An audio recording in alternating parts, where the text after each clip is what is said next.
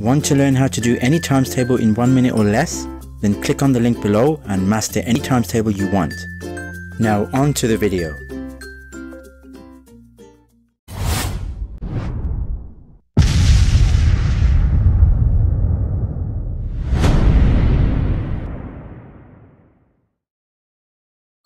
Hello my fellow intuitive minds and welcome to the video. Today we'll be looking at how to do the 9 times table using your fingers alone. So let's take a look.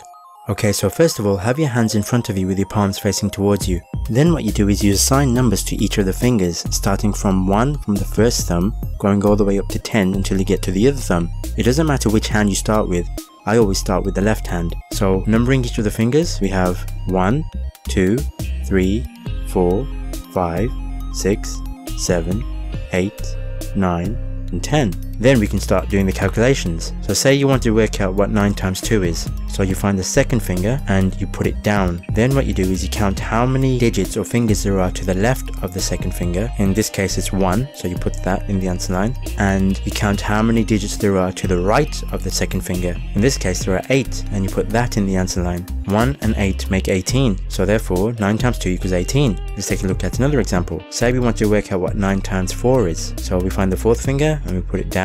We count how many digits there are on the left side of the fourth finger. In this case there are 3, put that in the answer line. And then we count how many fingers there are to the right of the fourth finger. In this case there are 6, and we put that in the answer line. 3 and 6 make 36, so 9 times 4 equals 36. Let's take a look at 9 times 7. So we find the 7th finger, we put it down. We count how many fingers there are to the left of the 7th finger. In this case there are 6, so we put that down, but we just remember it. And we count how many fingers there are to the right of the 7th finger, which is 3 in this case. So 6 and 3 make 63, so therefore 9 times 7 equals 63. Say we wanted to do 9 times 9.